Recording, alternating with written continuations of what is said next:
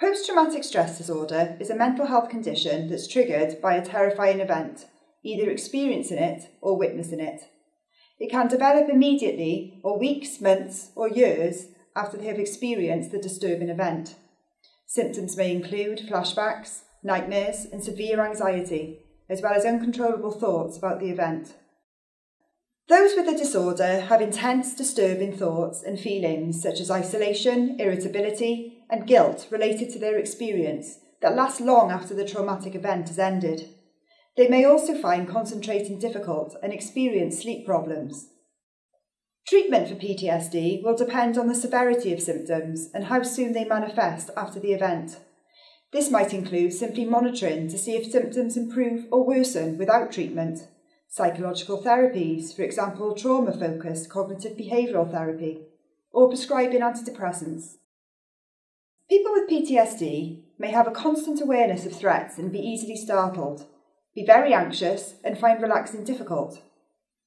This is known as hyperarousal. In children, this may lead to difficult behaviour, angry outbursts, difficulty concentrating, irritability, sleeping problems such as nightmares or insomnia, reenacting the traumatic event over and over through play, avoidance of anything related to the traumatic event.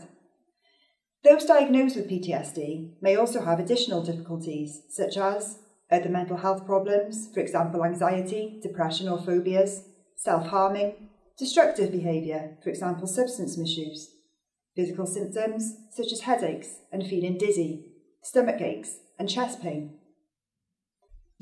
Children diagnosed with PTSD usually need professional support. However, there are some core principles which other key figures in the child's life, such as teachers and support staff, should do. Be supportive and build positive relationships where the child has opportunities without being forced to talk. Recognise that some children may use creative mediums or play to communicate what they've experienced and how they are feeling. Be attentive, but do not pressure the child into explaining such activities. Class teachers and support staff should share such observations with a designated mental health lead and designated safeguarding lead. Maintain routines. The consistency of routines provides stability to children with PTSD. This stability reassures the child that there are constants in their life and helps them to feel safe. Allocate time where a connection can be made. This does not have to be set sessions. A small amount of one-to-one time helps a child with PTSD. Connect and show empathy before addressing any behavioural or conduct issues.